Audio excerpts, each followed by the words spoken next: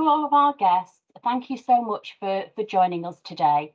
Hi everyone, my name's Nicole and I'll be hosting the webinar for you today.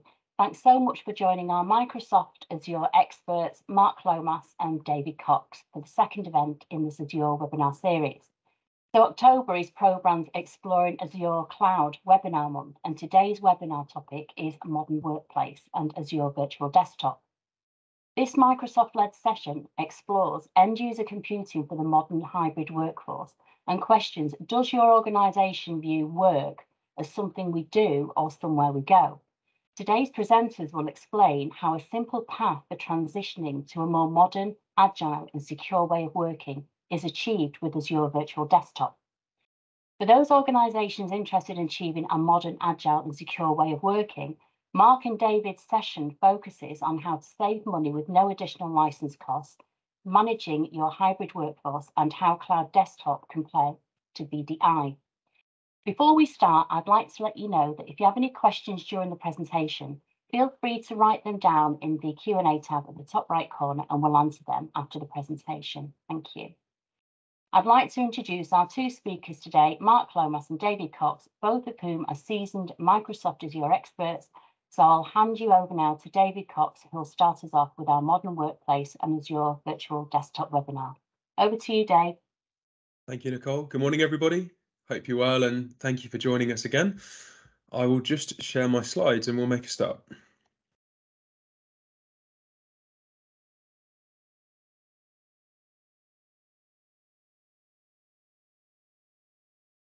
Fantastic, off we go. So yes, today we're going to be looking at this new opportunity, how we're addressing hybrid working, what challenges and opportunities does it present for our organizations, and I'm going to be giving you a tour of the Azure Virtual Desktop Microsoft solution. We've worked closely with programmed on this for a number of years now. Particularly during lockdown, there was huge momentum around this particular product, and you're probably looking at it at a good time because the user interface, the features have improved so much over the last few years. I first saw it in Dublin in its private preview, and it was in a very different state to what it's in now, which is great. We're seeing Microsoft are putting a huge amount of money into continued innovation for AVD.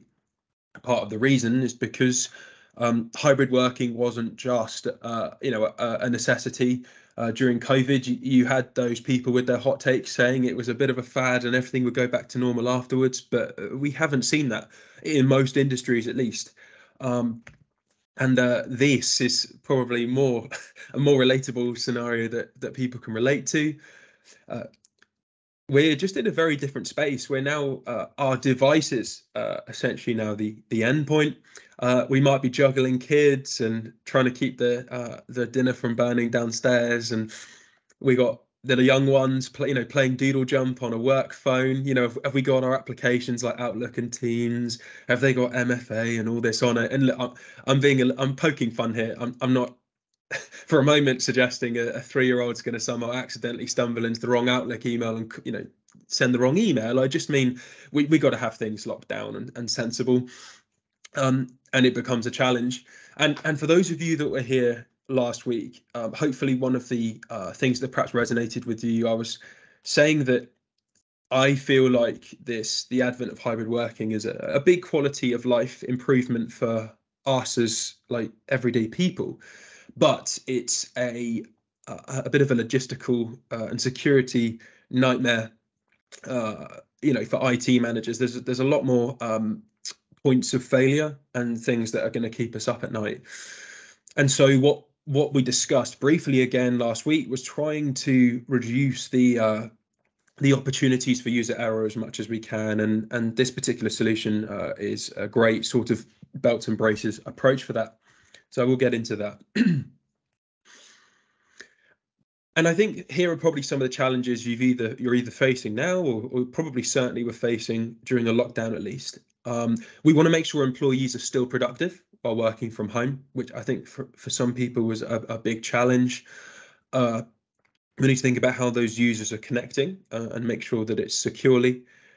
We also need to think about budget and cash flow. I know back then there were customers that, they'd just invested in a large hardware refresh and suddenly found themselves at home and realized that they essentially had to double up on some of their expenditure. They might have had to resort to using more SaaS-based products, or perhaps they had some sort of on-site desktops for CAD workers or something. Perhaps it wasn't realistic to ship those out to users. They perhaps didn't have a large dedicated space at home, and suddenly you were having to think about whether it's virtual desktops or smaller, more portable devices. It likely came with further cost. And as I touched on first, we've got our data and security headaches to contend with as well. So there's a lot to think about. And we want to control those costs as best we can. We want to really make sure that workers can access data wherever they are. If people are back on the road, checking their apps with their phone, we want to make sure that the experience is as close to using a fully fledged desktop as possible, which again we can do with Azure Virtual Desktop. We also want to make sure that things are ring-fenced from bad actors. In our third session, Mark and I will be looking at kind of cybersecurity in more focus. But unfortunately, there's been a huge uptick in attempted attack since the start of the pandemic, and a lot of these bad actors are opportunistic. So their perception is that a smaller business won't have either the budget or perhaps the priority where money's being focused towards security. So we do have to make sure that's something that we're kind of sandbagging. And ultimately, we just want to streamline stuff, make it less of a headache for you. And that's where this comes in. So really, Microsoft have delivered two different solutions. There is a cloud PC or cloud desktop option, and there's a VDI option. And I'm going to break down both of those for you today. And I suppose for you, before we look at the feature sets of both of your routes, we need to think about maybe broader organizational considerations. So what's your preference? Do you want something that's license based? Whether it's the most economical option or not, that may be a moot point for you. You might prefer the as close to a static cost as you can possibly get, or you might like the idea of something that's consumption based, working closely with the team at Probrand to put some scheduling in place so that you're economizing where possible to reduce cost, but you're also acknowledging that there may be some months where either user activity or because of the number of days in the month, February versus a 31-day month, you're going to have variance in cost. So you need to think about what your appetite is for that.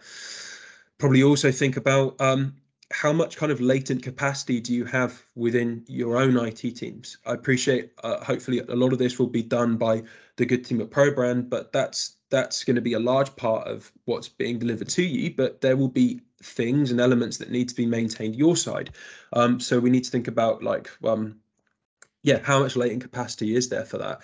If we don't have much resourcing or team to dedicate to things like this, perhaps something like Windows 365, the more out of the box solution might be of more interest. But if you're trying to maximize costs and you want to muck in and get involved with the team, then Azure Virtual Desktop is going to give you a lot more opportunity to do both of those things. So looking at them side by side, Windows 365 is Microsoft's. It came out, I think it was Ignite last year they announced this. So really, Windows 365 is Azure Virtual Desktop. It's built on the same platform, but with Windows 365, you pay a per user monthly license cost. So it's a bit like buying a Microsoft 365 license. You pay a static cost per month. And there's lots of different options, but they're all to do with the specification of the user desktop. So it will be the cores and RAM, the attached storage, and things like that. So it's all predefined. And in some ways that's good because it's a way that Microsoft can deliver you a per user dedicated desktop cost that is basically static. But for Microsoft to have been able to do that, they've had to there's lots of predefined boxes that are ticked and you can't make any changes. So for instance, the session hosts, that power those desktops are always D-series virtual machines, which are decent. They're great for all sorts of general use workloads, but they aren't suited to everything. If you had CAD workers, if you had people doing 3D modeling, graphic design, whatever, they would do well with a dedicated GPU, with a graphics card and things like that, perhaps an N series VM, and you're not going to be able to do that with Windows 365. Whereas with Azure Virtual Desktop, you would have the opportunity to have 3 or 4 users on that N series box, and the rest of your back office and other staff could use maybe D series virtual machines. And that means overall it's going to be quite cost efficient for you. So that's one of the differences there. Yes, Windows 365 on the left does give us predictable per user pricing, but like I've just outlined there, you might have a use case for your workforce where it's not viable for some of your users. Or perhaps if we look at the other side from a different angle, you might want to use the remote app streaming features. That's a relatively new addition to AVD. It's been part of the solution for about 9 months. So you can do multi-session desktops, or you can look at app streaming. And you can also bring additional solutions to the party. If you've already invested in Citrix and want to bring that, you can, or VMware. But again, you do that with Azure Virtual Desktop rather than Windows 365. So maybe a final point on the comparisons. Think of Windows 365 as, and I don't mean this in a derogatory way, but as a watered down version of AVD, and it's intentionally watered down so that you are offered a monthly license sort of software cost, I guess I'll call it. I guess we split it out a little differently here. And one thing you see is Windows 365 has 2 options. You've got business and enterprise, and it kind of mirrors generally how Microsoft do their licensing, where the business option will be up to 300 seats, enterprise will be 300 plus. But what is a bit of a departure, I think, to the general differences between business and enterprise is really if you have a scenario where you would want wider connectivity to a broader Azure environment. So what I mean by that is if you're going to have a cloud-based domain controller or an app server, or really if your users are going to be using anything that isn't browser-based, their applications, you would have to use Windows 365 Enterprise. Business doesn't have wider connectivity. It's always struck me as a bit odd because it seems a bit redundant in that case. If I look at opportunities we've worked on over the last year or so since it's been released, haven't sold a single business seat because almost all organizations, it's not going to suit their needs. The only way I could think of it is if you were a newer business, a newer kid on the block, and born in the cloud, you had maybe Active Directory domain services and didn't have legacy apps that needed certificate services and all of that. Yes, you could probably make do with the business version. But most of you on the call here, you'd be looking at enterprise, which is more expensive. So you might go, okay, Dave, well, where's the use case then for Windows 365? And I feel like it's for if you have your users on an RDS deployment and you're a relatively modest sized business, maybe, I don't know, 10 to 20 users or something, the economies of scale aren't really in your favor for RDS. If we think about the per user cost, that's going to be quite a lot. And that's where I've seen people look at Windows 365. They're forking out for the enterprise version, which is relatively dear per user. But you get what I'm saying here. If the user base is small and you're currently using RDS, it could be a good fit. But really, the focus of today, I want to talk about Azure Virtual Desktop. So that's what I'm going to drill into now. So what's generally quite good about it is that the UI is far better than it was, and it's much easier for the team at Probrand to configure this so that you're maximizing costs. So we can schedule it in a few ways, and perhaps I'll dig into that after the kind of presentation wraps up and we get to questions. But basically, there's options for start on sign up, where if we take that N series VM I keep talking about, if you have Craig, Sally, and Tim, and they're the 3 power users, the people that are doing graphic design, you can have it so that that session host only springs to life when one of those 3 authenticates and logs in through Active Directory. That's one of the ways that we can do it, but there are others. which is really cool. So yeah, UI is way more accessible. And there is what they call an extensive partners ecosystem. Like I touched on in the comparison slide, if you do want to bring Citrix or VMware or something to the party, you can do. And the way I want to maybe explain this better is I want to compare it to RDS as a traditional model. So general challenges with RDS, let's get it out of the way. Might say one thing with Microsoft, their marketing is always really strong, right? But the reality was RDS, I don't want to sound too harsh, but I'm not sure it ever really blossomed into quite what was being envisaged. Maybe that's the fairest way to put it. And often, if people wanted a half decent user experience, they would be bringing third-party things into the mix, like Citrix, if they could afford it. If they couldn't, and seeing as it's an enterprise product, a lot of people couldn't, you were sort of stuck between a rock and a hard place. You maybe had a requirement for remote apps and remote working, but you had to contend with the latency issues. Perhaps the fact that it's not very well optimized for all sorts of devices. As soon as we're not using a desktop, it becomes a logistical headache. And if we look at the architecture for that here, I've just briefly talked about the device challenges here on the far left. But if we look at the center here, the broker, gateway, and web access. Now, I appreciate we have a varied audience today. Some of you are technical and some aren't, so I'm not going to go too far into the weeds.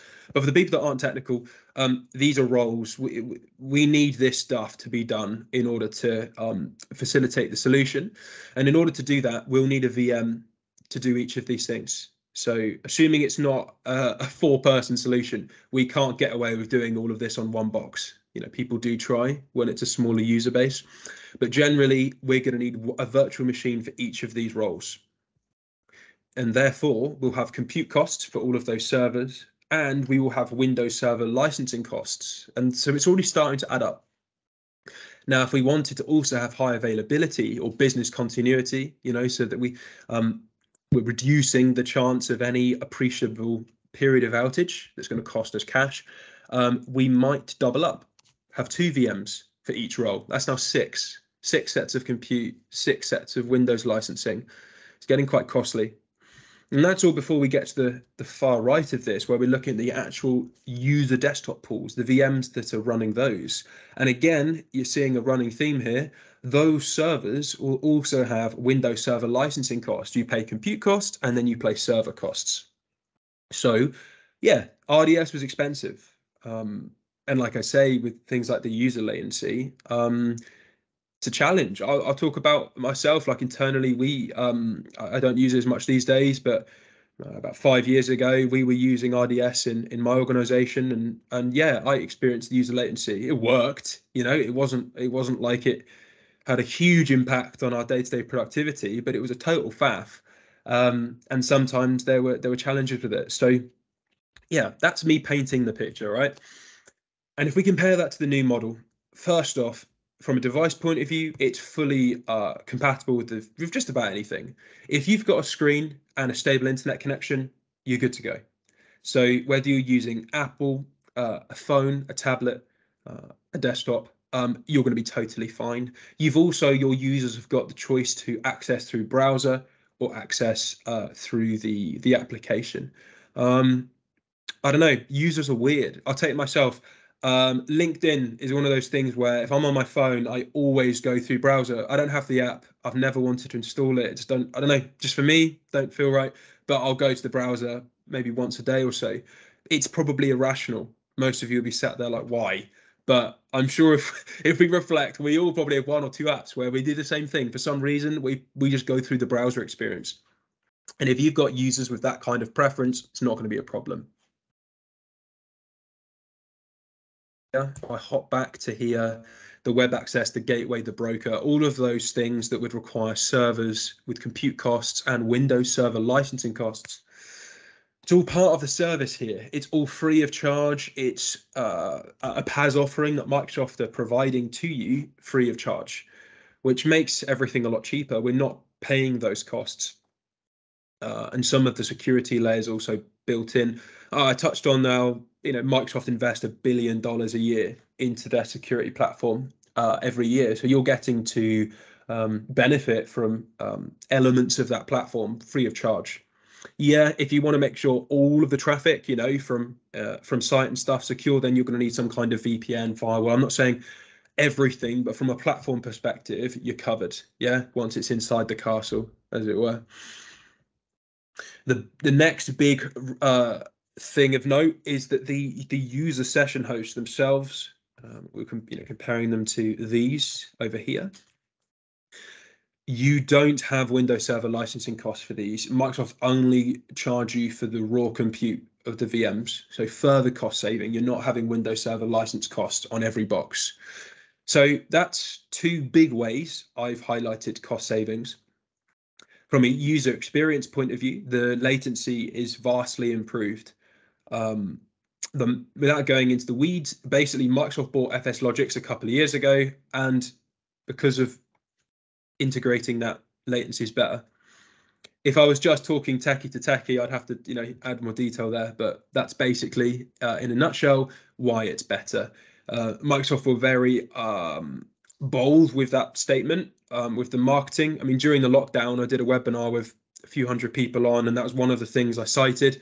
And at the time, not that many people had used it, but since then, we've never had an end user turn around and go, "Oh, you told us that the end user experience would be better than RDS, and it's not." I'm not telling you it's perfect, but it's a vast improvement. So if you are using that and feeling the pain, that could be another reason to look at this. There's a third substantial cost saving where if you have the right licensing, and I'll get to that in a minute, it actually negates the need for RDS cows, which is massive. And we'll look at that properly in a moment. But generally, you're getting a full Windows 10 or 11 user experience. It's optimized for that. You can run it without Windows 10 or 11. You can get a VDA license if you've got users that either aren't or don't want to use either of those OSs, but it's optimized for those. And Microsoft 365 as well. Great opportunity to migrate existing RDS. So whether you're running that on hardware and you're sweating those assets and maybe looking at pouncing into the cloud, that could be a good fit.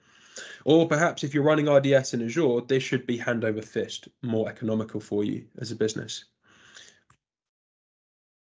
And what's quite neat about it is it just helps you have a new perimeter.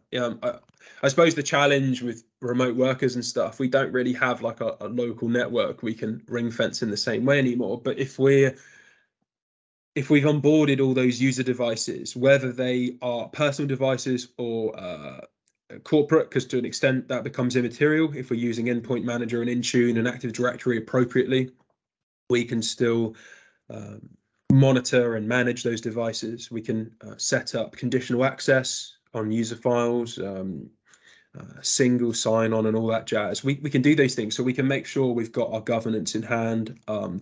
We've got robust authentication authorization stuff I think like Mark touched on this last week with the numbers and how there's sort of continued pressure to make sure that the level of MFA we're requiring our users have is keeping up with kind of recommendations and standards. And therefore, if you're using a solution like this, you can enforce that from the top down, which is really cool. Look, I'll talk about this briefly. Like I mentioned how it's extensible. You can bring third parties to the mix, but if I'm honest, I would say 99% of the deployments I've worked on, like in the UK for AVD, have been vanilla. It's so much more complete as a user experience than RDS ever was, that most people don't feel the need to bring a third party in, which is great for you, because if you're running RDS with one, that's like an additional cost saving. Not only is AVD pound for pound more economical than RDS was, but if you can get rid of your Citrix licensing, hell, that's even better. And yeah, here you go. I wonder how much this lot paid to have that there. But look, yeah, okay, you can bring your thin clients, your Chromebooks and whatnot to use. And some of you will have user requirements where it makes sense to have those thin clients. But there is the opportunity here to not use them anymore. You don't have to buy 300 Chromebooks every 4 years anymore. I think I'd probably say there's a roughly 50-50 split of the opt we've engaged on There sometimes is either a preference or a need to keep those devices for users, and so they keep them, but they use this for the remote working or some of the applications. But there's a fair number of organizations that have just stopped using them. Just like some people have, stopped, they don't use offices anymore. Some people have done the same with those thin clients. So it could be something for you to reflect on. You may well have a reason why you need to keep them though. Now, if we look at licensing, really, you'll see the stars next to the business premium. This is a bit of a busy slide, but that's where your attention should be. If I generalize, I know a lot of Programs customers are using the business standard license, which is a solid 365 offering. Some of you have been dabbling with the EMS feature set, enterprise mobility, so Intune and Active Directory and stuff for your users since then. So some of you will have added that as an add-on, but some of you will have kind of upgraded from business standard to business premium. And that really is the license you want to settle on, I think, for this. I mentioned earlier how if you're licensed appropriately, you don't need RDS cows. Now, people that aren't familiar, RDS cows, well, I sound cynical, but whatever. It's like a Monday morning. I guess it's a Microsoft tax, really. Cows don't have any functionality. It's just for Microsoft audits, but you have to pay for them. I'm sure they would describe them differently, but that's the way I see it. You're now basically, you have an opportunity to reinvest that money. If I look at SPLA, there you go. It's probably a word none of you have heard for a few years, but SPLA, right? The hosted opportunities for the SPLA program anyway is something I want to briefly talk about, because on SPLA you could buy RDS monthly, whereas if you buy it through most Microsoft options, it's annual or 3-year. So we're going to look at SPLA. The cost is around £5 a month, RRP. So basically what you're doing is you're reinvesting that £5 a month you had to spend on cows that didn't really give you anything. It just meant that you wouldn't get fined in an audit. You're reinvesting that fiver into a more feature-rich license. You're going from business standard to business premium. With that, you're getting your Intune for device management, your AVD for your Active Directory rather, for your tenancy and policy options. And you're also getting a Windows 10/11 operating system on a monthly price. And so, yeah, you're basically reinvesting the same £5 into a more feature-rich license. So it feels like a no-brainer. Now, you might have a number of users that need a slightly more a bigger plan. Maybe they are those 3 or 4 people in every organization that need a 100 gig mailbox because reasons. Well, okay, they need the Plan 2 version of Exchange. That would bring them then to Microsoft 365 E3, which is on that top bullet point there. I'm not sure, I'm trying to think of a scenario where you jump to E5, but yeah, your E3 might be your other license you'd look at other than premium. If you do have users that aren't using a Windows operating system, then they would look at that Windows 10 VDA license down there. Yeah, that's why they'd look at that. And the Windows 10 standalone licenses, that would be where they are the cheapest option, but it's also like, I call it one of the cheapest, at least corporate. I've got some education licensing here, so it gets a bit, I can't generalize, but yeah, Windows 10 standalone licenses are cheaper than business premium, but it only gives you the Windows 10 OS. So if you need Exchange and all those apps and stuff, you're better off just buying the business premium, I think. That's a little bit on licensing. What you can do, because there is still a server route, you can basically lift and shift your RDS and plonk it in AVD. You still benefit from some of those cost savings, but you would, rather than be doing multi-session, you'd be doing server OS. So to talk about the difference with multi-session, which AVD allows, you can have a session host and you can have, I don't know, 4, 8 users on there, but they all have basically what to them seems like a separate, well, it is a separated desktop, but it's still multi-session. You're doing them all on one desktop, which is really cool. Whereas really to do that with IDS, you would have to go server, but then you'd have a the word's gone, damn it, not perpetual, but is it persistent? Not sure it's that either. But when the environment is the same for all users, it's that. Yeah, so you're moving away from that. You can now have different user desktops, different user profiles and icons and installed apps, but it's all still being done on one virtual machine. For any given set of users. So from a cost point of view, we have our access costs, which is basically going to be our covered in our user license if we buy the right one, removes the need for RDS. And then for Azure costs, obviously this is the solution that Mark and the team and perhaps myself would get in the background would get involved to help you price this up and translate it into AVD. But your general shopping list of product will be your compute. So your the compute costs for your session hosts. There'll be storage costs, which could be general storage, but it also could be user profiles. When people authenticate through Active Directory, the recommendation is that you have 30 gigs of user profile storage per user. Historically, people used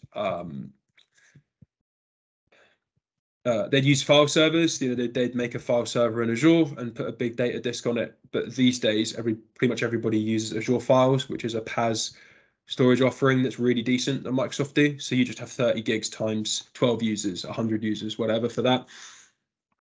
For networking, you might bring your own VPN or appliance, but if not, you might look at one of the Microsoft vanilla products. But yeah, we've obviously got to just think about connectivity. And similarly, identity, which I don't want to get bogged down in because it can get a bit depressing, but you're either going to have your on-premise domain controller, use AD Sync to get that working with Active Directory, Azure AD in the cloud, or you might have an Azure-based domain controller, like a virtual machine. Or third option would be you'd look at Active Directory domain services, which is a PaaS domain controller option in Azure, but it only does domain services. Sorry, yeah, not domain controller. It's a domain service. It only does domain services. If you need certificate services and stuff, it's not going to work. And this kind of helps me circle back to Windows 365, where you were thinking, but you told me I need enterprise. Why? Well, if you have a requirement for interaction with a fully fledged domain controller, you can't do that with Windows 365 because you can't have those separate Azure-based workloads. Right. So it also helps us secure those desktops. I've talked a bit about MEM already, Microsoft Endpoint Manager, MFA. We can have Defender for Endpoint stuff going on. And you got the Defender for Cloud stuff that's really cool. With Defender for Cloud, when that's running on your Azure estate, you can get secure scores and stuff for your website and stuff, which is quite cool because you can see where gaps are and your environment. So there's just lots of options here, which is what I like. And to be honest, that's kind of the end of my piece. I'm going to pass over to Mark now, and then we'll have some time for questions later on. So I hope that's been helpful, serving as a kind of a quick intro to it. Now Mark's going to touch on kind of how the team, the good team at Program, can kind of help support you with some of these changes. I appreciate there's quite a lot to dig through there. Cool. Over to you, Mark. Thank you very much indeed. Can you hear me okay and see my version of the slide? I can hear you. And fantastic. Thank you very much. Thank you very much for that overview of Azure Virtual Desktop. I'm going to go into a few areas on how Program can assist in your journey if you're looking to move to or adopt Azure Virtual Desktop. And also a little bit on how Program can help with billing, sizing, designing the environment. And then at the end of this, we're going to have a bit of a Q&A session as well. So if you want to stick around for that, we'll have obviously the questions that you can ask at the end. You'll be able to submit your own questions and perhaps find a little bit of interest in some of the questions that other people might be asking as well. So do stick around to the end and we'll get that Q&A through. Program can assist in your cloud journey to adopting and embracing Azure Virtual Desktop. There'll be a number of different things that you'll want to take a look at in order to map out that journey. You're going to want to look at things like, obviously the pricing. As we said last week when we were looking at this, obviously that a lot of the questions that people will have will be related to how much is this going to cost me? It looks great, but how much does it cost? Pricing estimates are something that we can help put together for Azure Virtual Desktop. We've got access to some pretty reasonably good pricing tools that can put together your pricing estimates for AVD. As Dave mentioned there, obviously you're looking at a consumption-based service. You compare that to Windows 365, where it's a flat per user per month price. Azure Virtual Desktop is still based on a tariff. It is Azure after all. We're looking at a consumption-based pricing estimate here. But as well as giving you that kind of overall price, the pricing calculator tools do also give you a per user per month pricing estimate out of the tool, which can be a useful output to have, because Particularly for growing organizations, one of the questions that people will usually have is, okay, if I take on a new member of staff, how much is it going to cost me to service the IT needs of that new member of staff? How much is it going to cost me to get them a new device? How much is it going to cost me in software licensing? And of course, if you're going down the route of AVD, it may be that you're not necessarily getting them a device. You're maybe saying, well, you can use your home PC, you can use a device that you already have, but for security purposes, we want to get you logged into an AVD desktop environment. You still want to know how much it's going to cost you to bring them on board and how much your costs are going to be. So we can give you that kind of per user per month pricing estimate so that you can see that side of it as well. Obviously, there's going to be a certain amount of design process that goes into this. Spinning up an actual AVD desktop estate is relatively quick and easy to do. One of the advantages that you get here by adopting and embracing something like AVD is that you spend less time thinking so much about all of the servers that go around it. You know, think about if you've ever had any experience of things like remote desktop services or other solutions from other vendors, Citrix, VMware, etc. There's a lot of what I sometimes refer to as support servers. You know, you've got brokers and session management servers and licensing servers and web front end servers and storefronts and whatever it happens to be. With AVD, you don't really have that. You don't have to worry about putting in a load of additional VMs just to broker access to the environment. That all sort of goes away and it's sort of taken care of by Microsoft, which means you can zero in on just managing the actual VMs that provide those desktop sessions or those streamed apps down to users. So there's going to be a certain amount of just designing that, setting that up. We have to think about what software is going to be available inside those desktop sessions. Similar to many other environments these days, the process of managing applications and managing the actual desktops can be separated so that you can keep the actual VMs that provide the desktops and the packages that provide the software as two separate entities and then update them separately from one another to help make your life a little bit easier. And of course, if different users have got, you know, different sets of applications that they need access to, you can just attach the relevant software to each desktop session as users log in. So there's different ways that we can provide access to the environment here and different ways that we can manage it. So there'll be a certain amount of design to build in here. Then, of course, we can look at helping to execute with a pilot or proof of concept, usually a good idea because every environment has got different software packages. And figuring out how that looks and if there's any particular special arrangements that need to be put in place for the software is something that has to be, you know, looked at for each individual application package. You're going to want to spend a bit of time working with the software vendor to make sure that their software is going to be supported in the AVD environment. Is it going to be supported for streaming if that's what you want to do? Are there any particular processes for updating it? Is the software already provided in a package format that can simply be attached to AVD, or will it need to be repackaged? There's going to be a certain amount of processes there. So we usually recommend starting with a pilot and POC. And also it helps to sort of check that we're getting all of the performance right here. Are users getting the experience that we need them to have? We have to start with the end user experience really and work our way backwards to the technology. So it's all about making sure that they're getting a good experience when they're logging in. And will that scale well? Usually that's not so hard to achieve when you're looking at AVD. Some of the elements that you might have had to think about with an on-premises remote desktop solution, whether it be Citrix, Microsoft, VMware, you know, you've got to think about what's the underlying hardware and will that hardware provide the resources that I need to deliver a decent level of performance and a decent user experience. When you're looking at AVD, there's not really a concern about the underlying hardware because it's Azure. It's a big, huge data center. If you need more resources, you can have more resources. You don't need to worry about buying the right hardware. It's just a case of picking the right VMs, picking the right allocation of users to VMs and density to get that performance and that user experience that you need. And if you find that you need to switch to a larger VM size in Azure or you need more VMs deployed, you don't need to worry about whether there's enough underlying resource from Microsoft. It's going to be there. You can just deploy the extra VMs or change the VM size as you need to. But nevertheless, a pilot and a POC is still a good idea to make sure that all of the design elements are shaken out and that you've got that user experience in place. As well as, of course, you're going to be thinking about, once you've got the platform up and running, the ongoing services that you might want to align to this in the environment. ongoing support services to update and manage your software, ongoing elements around backing up the environment. There's a certain amount of data and storage that is provisioned. Dave mentioned, for example, things like FS Logics for profile management. You want to make sure that that's protected. All of that needs to be considered for things like backup, for example, to make sure that you don't lose any elements of that and that the user environment isn't undermined by any problems there. So these are some of the things that you'll want to align around that. Now, obviously, all of this is going to go into your Azure subscription. When it comes to ProBrand, we can provide the billing for that subscription on a simple monthly invoice. No need to reach for the company credit card.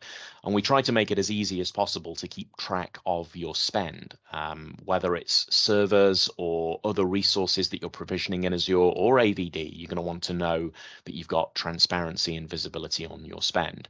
So we provide access to that through a simple and easy to access monitoring dashboard where you can see at a glance what you're spending on different elements of your Azure subscription. Signing up to get your billing done through ProBrand is pretty straightforward. We simply authorize ProBrand as a billing partner. ProBrand can then create your Azure plan or several. You can create as many subscriptions as needed. Any resources that you then allocate to that Azure subscription over in the Azure portal will then be billed through ProBrand via that monthly invoice. As mentioned, you get a reporting dashboard. So you're going to get an invoice coming through that's going to say Microsoft Azure with a number associated with it. It's obviously going to be the case that you're going to want to know what's behind that. Now, you'll probably have a good idea if you're in the IT department, because you hopefully will have control over what resources are going into your Azure environment. But people will often want to have a breakdown, exactly what makes up each monthly bill, what services were behind that, how does that break down?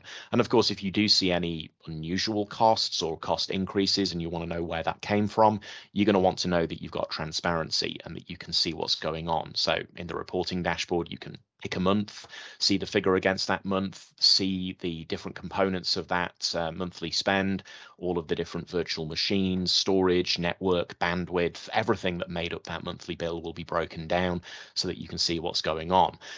For anyone familiar with Power BI, you'll probably recognize that this is a Power BI dashboard, and you'll know that there are all sorts of different ways to drill down into this information. So not only can you get the high level breakdown that you see here, but you can also drill down into this, export it if people want reports over in the accounting department.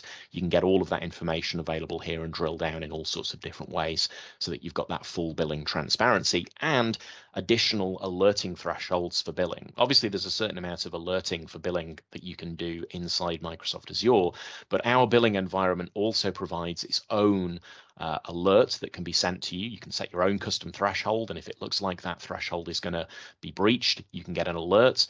Now, why would you want that as well as what you can get from Microsoft? Well, sometimes you might want an additional alert setup. Some people appreciate having that sort of belt and braces solution in place, that they just know that one way or another they're going to get an alert if billing is higher than they expect, so that they know about it first. Other times it may be the case that the IT department is getting alerts coming to them from Microsoft, but the accountancy department, they want their own alert that will come through to them as well. They want to know that things are under control and that if there's any additional spend going on, that people know about it. So, sometimes it can help to have that additional transparency, but just know that you can put that alert in place, that you've got that full knowledge that if there's any spend coming through, you know about it. It's not just the Azure spend, it's also your seat-based licensing that can be provisioned through this billing portal. So Microsoft 365 licenses or individual components thereof, things like Exchange Online, SharePoint Online, Dynamics, Power Platform licenses, even perpetual licenses like Windows Server, for example, can be licensed through this billing environment. So, of course, as we're talking about AVD here, as was noted by Dave, there's a bunch of different licenses that provide the rights to access the AVD environment. And so you're going to want to have those 365 licenses. I think it was interesting to see there that obviously things like Business Premium include those access rights, but also the Frontline Worker Plan F3, including the access rights as well. You get environments where if you've got frontline workers who don't really sit at a desk, they are field-based workers, and most of the time they might be accessing a mailbox or maybe Teams through a mobile device, but every once in a while they need to access a piece of software. It could be that you stream that software to them from AVD to whatever device they happen to have. And the fact that they are a frontline worker and that you don't have to uplift them to a full business premium or a full enterprise license, you can keep them on that frontline worker plan, which is relatively low cost, and still have access to that AVD environment. Could be very useful for many customers. So very, very worthwhile keeping that in mind.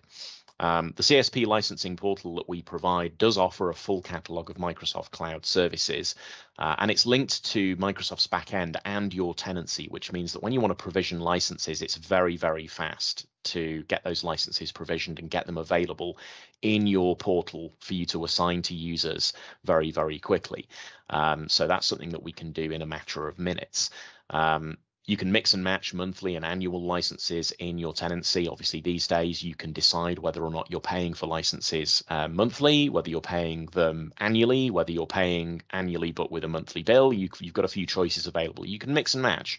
So if you've got seasonal workers, for example, and you want to just assign a few licenses for a few months while they're on staff and then spin them down afterwards, you can mix and match so that you can have those monthly licenses alongside the more affordable annual ones in your tenancy. As mentioned, perpetual licenses are available too. So if you need to, I don't know, license SQL Server, for example, you can do that through the portal. We provide self-service access to the portal as well for rapid setup anytime. So the choice is yours. If you'd like to work with your account manager whenever you need new licenses assigning to your tenants, we can do that. But we can also provide you self-service access to the portal too, so that you can just pick the products you need, assign them to your tenancy, change quantities for existing line items. And as mentioned here, because this is linked to your tenancy, it means that if you sign in, add some new licenses, and then hop over to your Microsoft admin portal, the new licenses will be there. There's no need to wait for an order to clear or anything like that, or for an account manager to process that for you. You can just do this yourself and it will happen within a matter of minutes. Those new licenses will just be available for you to use and assign to users. Billing reports in the portal. We saw the Azure dashboard there, but we also provide the billing reports, of course, for your seat-based services. So you can go in, have a look at any given month and see what the licensing breakdown looks like. And there's no extra cost for this service. And when we say no extra cost, we mean it. There's no hidden costs. We don't add our license costs. There's no additional cost for using this licensing portal, having your billing through here, having all of those reports, having the alerts. It's all just part of that service that we offer for no extra cost. That brings me to the end of the slide deck here. So I think now this is where we're going to be opening up the floor for Q&A. So Nicole, back to you. Thank you, Mark. So thank you very much to our webinar guests. I hope the presentation gave you some insight into how to introduce and implement AVD for your hybrid workforce. So yes, we'll go to our Q&A session. And Lindsay, do we have any questions? Hi there. Yes, if anyone has any questions, any more questions, please do pop them in the Q&A section that you should see at the top of your screen. We have had one come in. One of our attendees is wanting to know what would be an ideal customer size for Azure Virtual Desktop? Yeah, okay, great question. So the main thing we have to remember with AVD is there is an element of economy of scale. So if you have a particularly workforce on the smaller end, let's say 5, 10, 15 users, that's where something like Windows 365 might look like a better fit, because like the per user cost is going to be in its favor, I think. But we've seen plenty of deployments kind of really from 10 users up. But I think really the value starts to shine when it's 20 plus, which many of you will be. But I think that's how I would, if I had to generalize. But of course, the devil's always in the details. If we had like the CAD workers I keep talking about, you'd think I was sponsored by some architecture firm. But in that sort of scenario, maybe 5 or 6 users, it's still going to be more cost effective than what they were using previously, especially with the opportunities to schedule those VMs and stuff. So yeah, that's my general thoughts on that. If you're sort of 20 users, go on, Mark, you're about to add something. No. If you want to keep going, yeah, no, that was it yeah. basically. Yeah. Yeah, no, I was just going to say we've also seen customers of a variety of sizes. I mean, a customer that we're talking to at the moment is growing through acquisition. They're acquiring quite a few different customers, and it's interesting because it's proving to be good value from all of the calculations we're doing with them on a couple of different areas. I mean, firstly, it's not just the economy of scale, as you say, but it's also the fact that it's making it very, very rapid for them to get those users in the acquired business onboarded into their IT very, very quickly. All of the software, all of the applications, everything that they need to then very quickly provide to that acquired business. It's just a case of, well, log into AVD and all of the software you need will just be there. So it makes it very easy and quick for you to get them onboarded. But again, just to sort of, I guess, touch upon that point, that you can still get a kind of per user per month price. And the pricing calculators make it very easy to sort of figure that out and say, this is how much it's going to cost. You know, you can look at the overall price, but you can also see the breakdown and say, well, all of the services, if you divide that by the number of users, it's going to look like this. But yeah, there is certainly an economy of scale there. Any other questions that have come through, Lindsay? There was one more around how is automation handled when it comes to, you know, out of hours. Okay, so there's a couple of different options. I mentioned earlier and there are more, but the first one I mentioned was like start on connect. So you can have it where you have named users where we might have some general pools for like our D series VMs, and then our power users, Tim, John, and Sam, whenever they log in. As if none of those three have logged in, maybe they're going to a morning meeting, or I don't know, they're notoriously late to the office every morning or something or whatever. It's not going to spring to life until they appear. So that's one way to do it. Another way is using the native UI, because it used to have to be with PowerShell and stuff. That's what Mark and the team would have to resort to historically. But these days, the native UI is much better, and you can actually schedule snoozing of those session hosts. So you can have it so that they like turn on and off. So you might say, well, we're pretty much exclusively 9 to 5. We've got one of those cultures like there's usually always one, isn't there, that's on at like 8 in the evening. But there are some companies that tell me, no. Once it's 5 p.m., zero work policy. So if that's you, fair play to you. And that could be an opportunity where you just have it running 9 to 5. So that's like, if we had something running 24/7, that's about 730 hours in an average month.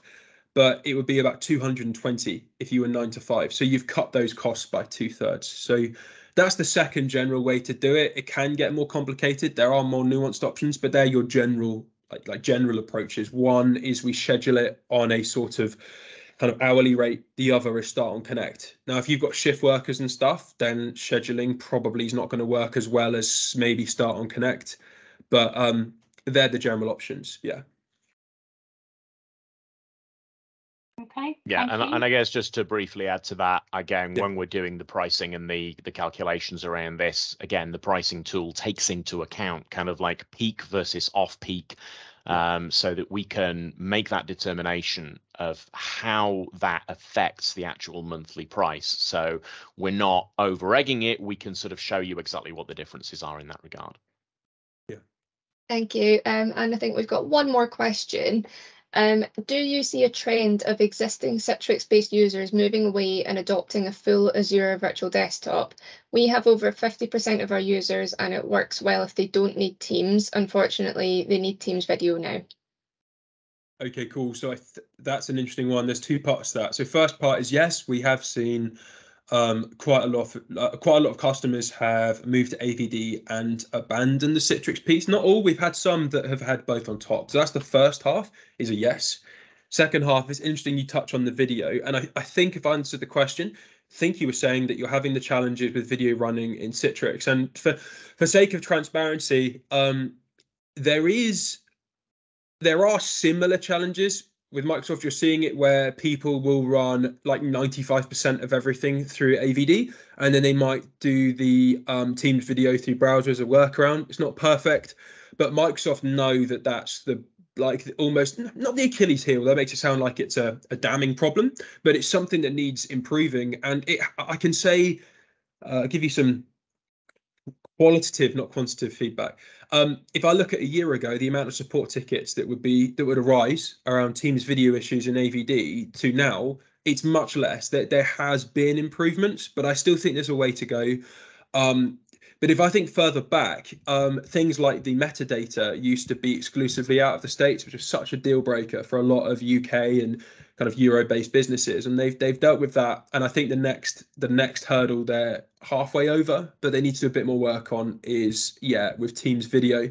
There are workarounds and things that people are using. And what you can do, Microsoft have like a what's the word?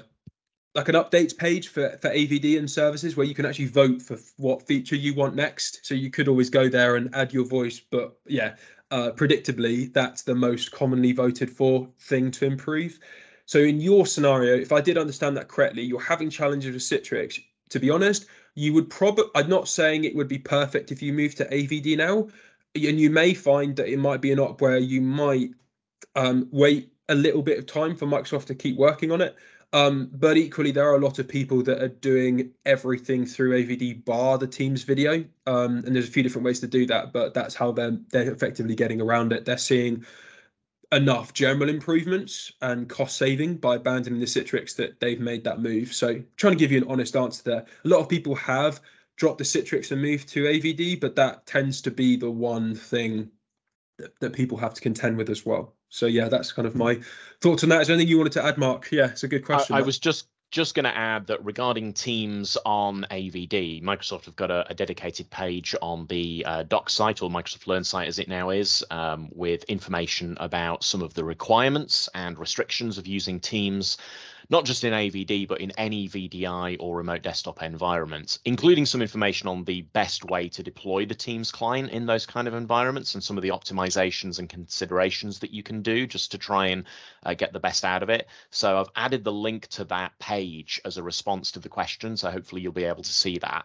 And it's potentially useful just to have a read of that page, because it generally will also get updated as Microsoft make changes and updates to the Teams client with features that may be a restriction in AVD environments or other VDI solutions. But these are the sort of areas where, you know, those two teams are a little bit in lockstep. That Teams very much gets a lot of proactive development because it's something that Microsoft are quite focused on.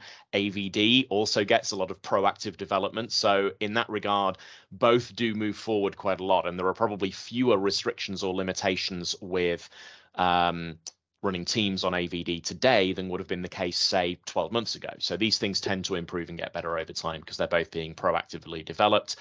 And of course, it's cloud, so we don't have to, you know, wait 2-3 years for the next version. As they make these improvements, they just become available.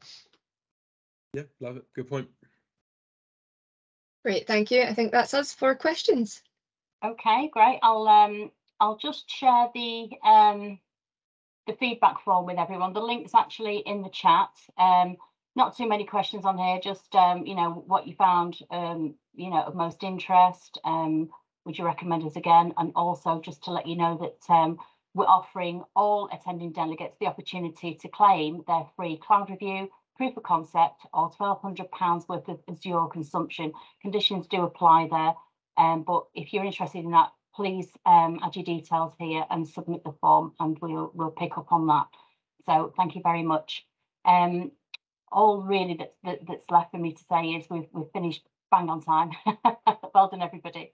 Thank you to our speakers, Mark and Dave.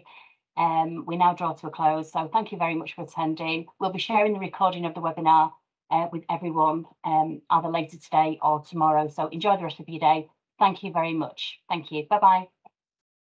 Great. See you on the next one. Thanks. Bye-bye.